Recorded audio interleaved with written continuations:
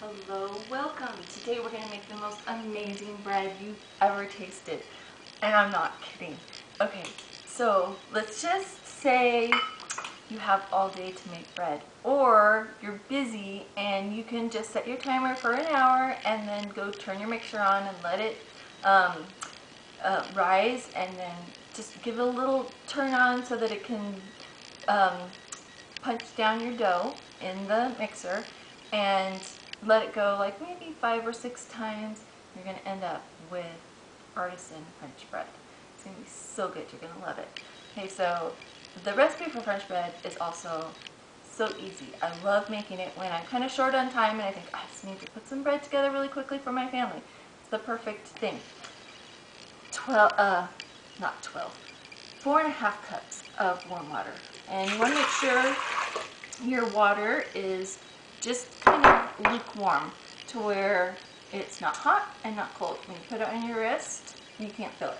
That's the perfect temperature.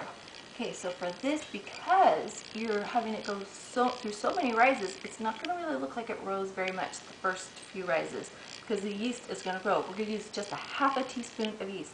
So if you like the idea of using less yeast and of the yeast kind of digesting the gluten in your bread flour, this is the recipe for you also. So just half a teaspoon of yeast, 4 teaspoons of salt, a tablespoon of vinegar, and 3 tablespoons of white sugar.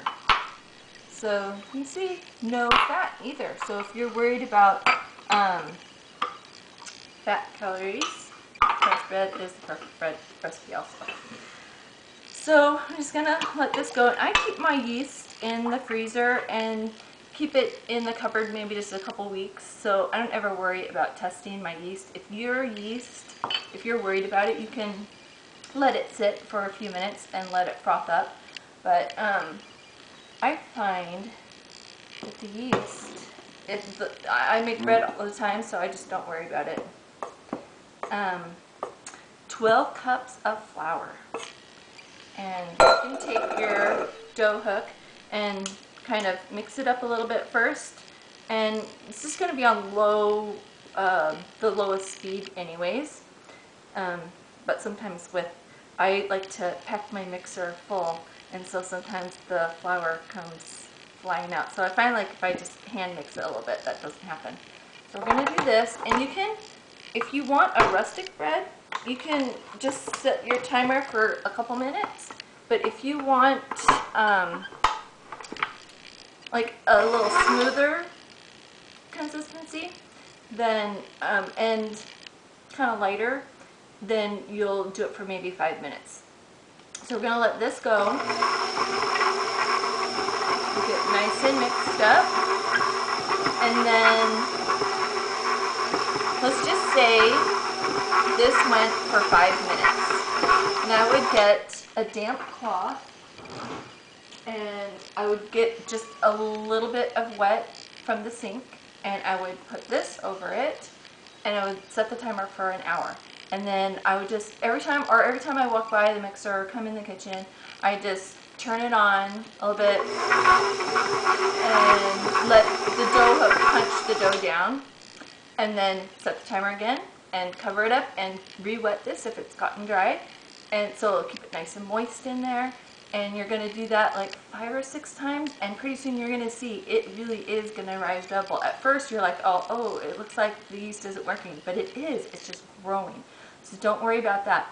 And then once you let it go through all the rises, you're just going to shape it. I divide the dough into 3 loaves, kind of roll it out, and sometimes I twist them a little bit and put them on a greased pan.